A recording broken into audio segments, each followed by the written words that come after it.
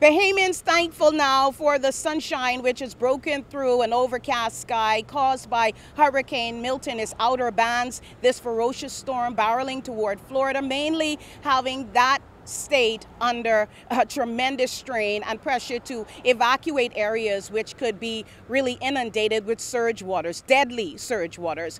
For the Bahamas, there is a tropical storm watch over the northern part of the country.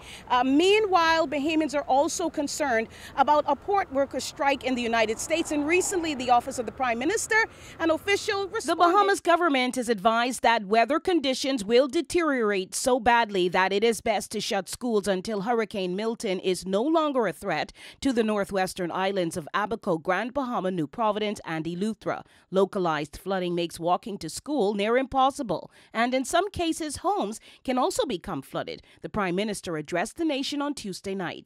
If your home is at risk of flooding, go and stay with a friend or relative whose home may not face such risk. Stock up on water, food, batteries, and so on, as you would when facing a direct threat of a hurricane. Meanwhile, Bahamians are also worried about the impasse which activated a port workers' strike in the U.S. Minister of State for Economic Affairs Michael Halkidis said government is watching the situation. Our advice in speaking with the port people here, the shippers and those in charge of the port, is that the vast majority of what is imported in the Bahamas does not come from the unionized port, so it's not impacted. So as we watch what's happening with the port workers' strike, the Bahamas being a large importer of goods from the United States, we're also watching Hurricane Milton. Schools in the northern Bahamas are closed for a few days just to be on the safe side. DeAndre Hamilton from Nassau reporting.